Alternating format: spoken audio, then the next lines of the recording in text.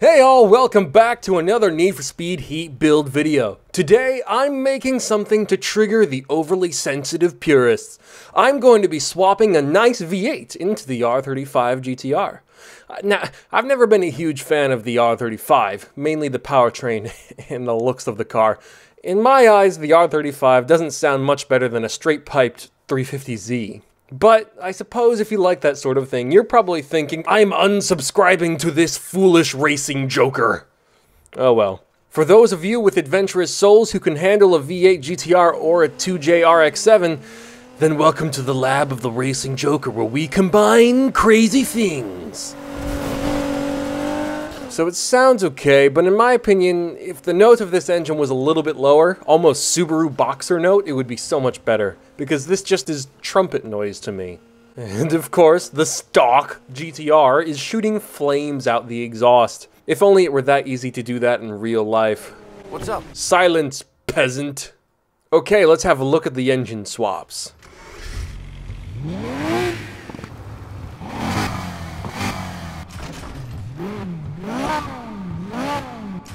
Okay, so from what I can tell, the only V8s I can put in this car are a C7 Corvette engine or the 458 engine?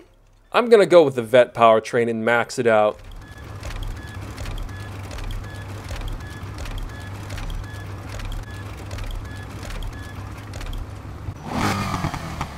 I don't know if it's the perfect V8 sound for this car. My original inspiration for the engine swap was the Nismo GT1 R35 race car that had a racing version of the VK56 out of the Nissan Titan and a couple other cars. I thought it was really cool. Not 100% sure what I'm going for here. All of the wide body kits kinda suck, and nothing looks OEM. All I've got are some nice wheels, a big wing, a front bumper, and some headlights. Ooh, that's a neat color. Kinda reminds me of that, that Sombra skin in Overwatch. Man, I haven't played Overwatch in forever. I'm gonna start with the NASCAR circuit just to see how the car performs in terms of top speed. Are the purists dying of cringe and curling up into shrimp-like balls yet? I hope so.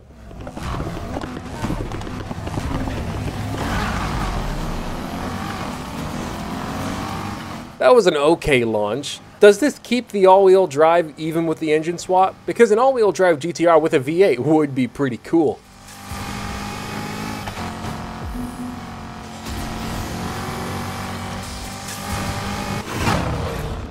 It definitely isn't supercar fast, but it can kinda keep up. I'm gonna do something a little different today. Instead of testing this car with some races, instead I'm gonna do some time trials. Ooh, this is the one that happens on the monorail. I wonder how many times I'm gonna fall off.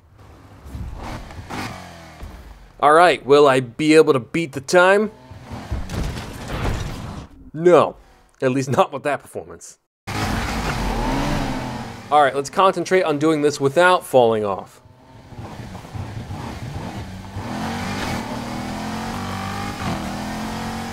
This is really neat. I wonder if it's possible to get up here outside of this event.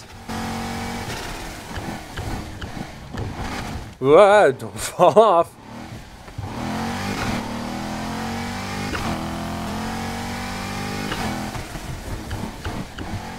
I'm being super careful on the turns and I'm slowing down a ton. I'm risking the nitrous!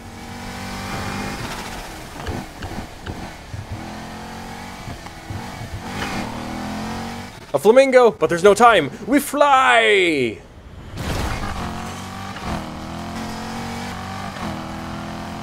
Boom! And there we go. That's the time trial complete. We've got another over here that I want to try. Snap, crackle, pop. Why so serial? Let's see if I can wrangle the GTR and keep it under control. It's weird, but sometimes when I floor it, the car locks forward for a second. Other cars sometimes do that too.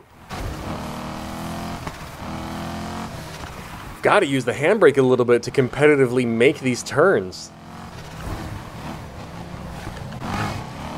It happened again. The car started going straight even though I was trying to turn. It's really not helpful.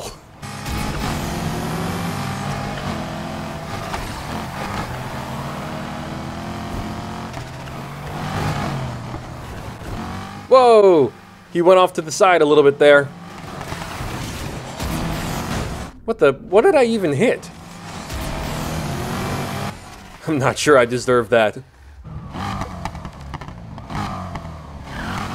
All in all, I wasn't a massive fan of the R35 to begin with. The powertrain swap makes it a little better, but it doesn't handle very well in this game. It might take a bit of finessing to make this car competitive. Well, thank you all so much for watching today's video. Sorry it was a little shorter than normal. Next time, though, we're building my favorite V12 supercar, so stay tuned for that. In the meantime, if you liked this video, then hit the like button and drop a comment down below about what you think of a V8 swapped R35. Have a peruse through my channel, and if you like what you see, then definitely hit that subscribe button if you're a cool person, because you'll like what I've got planned. Tomorrow I'll be playing an older racing game, so stay tuned for that. If you want to join my supporter Discord, then head over to my Patreon where you'll get access to that, and where you can also earn shoutouts in the description, end credits of my videos, and can even get your name put on my real-life project cars. But hey, that's enough from me. Take it easy and keep it crazy, everybody. I hope to see you all next time.